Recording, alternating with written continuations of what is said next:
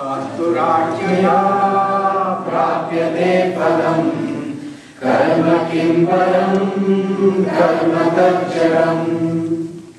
Bhagavan Ramana Maharshi, what is told in Bhagavad Gita in chapter 3 through so many slokas that he has told in only 3 slokas. Bhagavan Ramana Maharshi is not that educated to he was educated, but not that educated where he is a scholarly person, no. But what he has written, it tallies with the Upanishads. For that reason, spirituality is not that one has to study spirituality. Spirituality is a conviction, or spirituality is an understanding that comes from within. So many people, they have expressed they have mentioned what they have realized, and it is seen that everybody's realization is the same.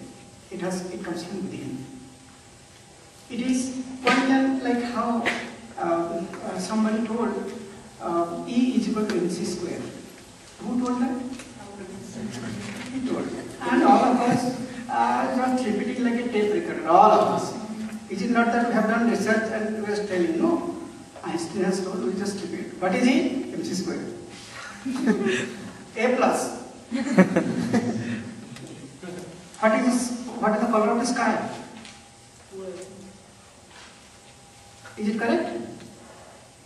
There is no blueness in the sky. Somebody has told us in the childhood days, grade 1 or some KG class, the sky is blue, we are repeating that. And we get full mark for writing a wrong answer. If somebody writes that sky has no color at all, he will get a 0. But if somebody actually is right, there is no color, the sky has no color. See, like this, always we repeat. But Bhagavan Ramana Maharshi, what he has written here, it is his realization. Since it tallies with the scripture, that's why all of us are reading his book. If somebody will tell, Swami Sharanananda Upadesha, let us say I will sit and read, and just read 10 books, then we write the book and on the top of that we write our name, my name, because I am the author. Actually copied from different books, only language changed, different words. And then we tell that I am the author. Who will buy that book? Why? It is not going to benefit anybody. So these are the realization. It has come from the heart, when the mind is completely pure. Whatever came, that is written here. 3 slokas. Can you imagine? How will know a wise man? Wise man uses very less words. We have to explain like how our parents explain to us. Beta, don't do. Why? I am saying so. You don't do. They go on telling. And beta, 1,000 things. It has no value at all. Because they don't practice. I am not telling anybody. That's why they will fight nicely. Both dad and mom, when there is no other work, they will sit in front of the TV and nice arguments so that food is get digested. We get worried. Children get worried, but parent digest food by that. We will study on the treadmill. A lot of work. It will digested. Half an hour. So, and we are the children, we are brought up in the same atmosphere. We cannot be different. And another sibling is there. We also start the same way. Then what parents will tell? Beta, keep quiet. You should have love each other. How to work?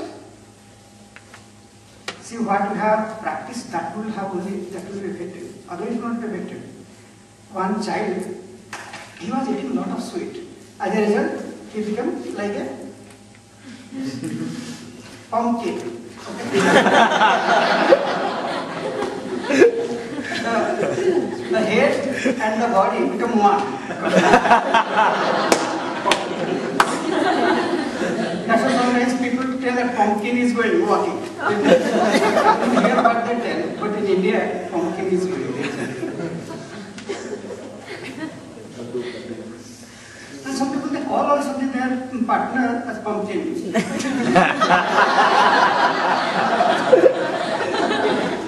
Honey and pumpkin. So this The child was eating so much of sweet, so mother was worried. But mother cannot do anything. So grandma was worried. That means it went to that stage. Then what do you do? How much they were telling, the child was not listening at all. And he will steal and he will eat candy. So it's in India, that halwa, that like the ghee. Women tell that, oh, I am eating prasad. It is all ghee and sugar. Okay, whatever. Then the grandma took the child to Ramakrishna Paramahansa. Because Ramakrishna Paramahansa was a godly man. So she was thinking, if he touches, the sugar will go down. Immediately will become like a Barbie doll kind of.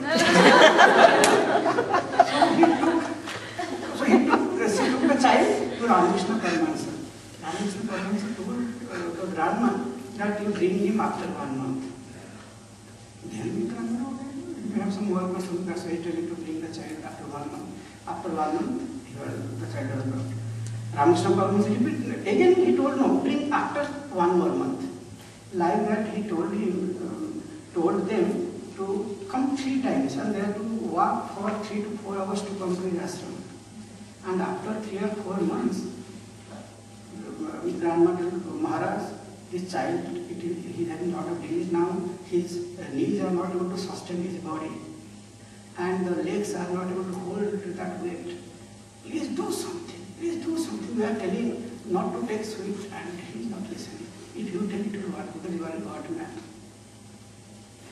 Ramakrishna Paramahansa, that day he told, okay, better don't take sugar, even if it is prasad, don't take at all. Then grandma was surprised and she is telling that how come we are coming from 5 or 6 times already, so much of time we will spend, you have not told the same thing on the first day. Why took so much of time? What is the problem with you? Ramakrishna Paramahansa is telling that he is from Bengal. Bengal is anybody from Bengal here? Okay. The day we will get a person from Bengal, know that you are very fortunate, blessed. From that land, Holy land. Okay. So then, Ramakrishna Paramahansa is telling, you know, I love sweet. When you asked me to tell to your grandson, I am taking, how can I tell? It will have no effect at all. But I practiced from that day, and now I am sure that I can withstand the sweet. So that's why I am telling you. This is the spirituality doesn't come out of study or anything. It is our own experience. If you are observing our own life, then sure you will get wisdom. Vivekji was telling, when we read book, what we get?